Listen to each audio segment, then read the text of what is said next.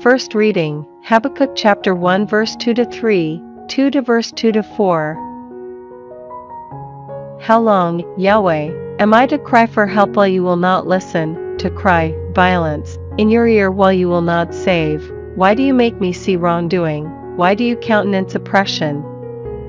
Plundering and violence confront me, contention and discord flourish. Then Yahweh answered me and said, Write the vision down, inscribe it on tablets to be easily read, for the vision is for its appointed time, it hastens towards its end, and it will not lie, although it may take some time, wait for it, for come it certainly will before too long. You see, anyone whose heart is not upright will succumb, but the upright will live through faithfulness. Responsorial Psalm, Psalms chapter 95 verse 1 to 2, 6 to 7, 8 to 9. Come, let us cry out with joy to Yahweh, acclaim the rock of our salvation, let us come into his presence with thanksgiving, acclaim him with music. Come, let us bow low and do reverence, kneel before Yahweh who made us, for he is our God, and we the people of his sheepfold, the flock of his hand.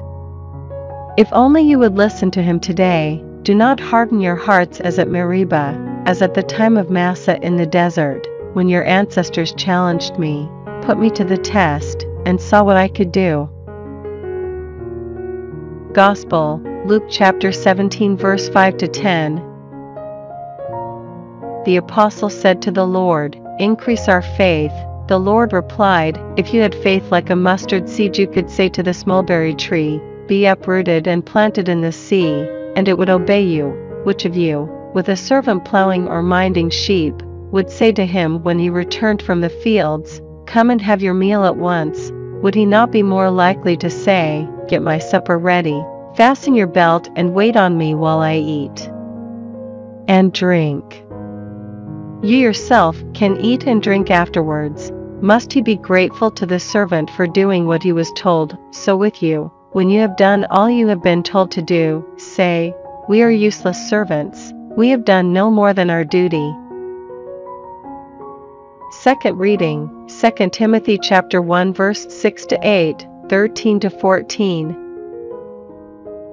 That is why I am reminding you now to fan into a flame the gift of God that you possess through the laying on of my hands. God did not give us a spirit of timidity, but the spirit of power and love and self-control.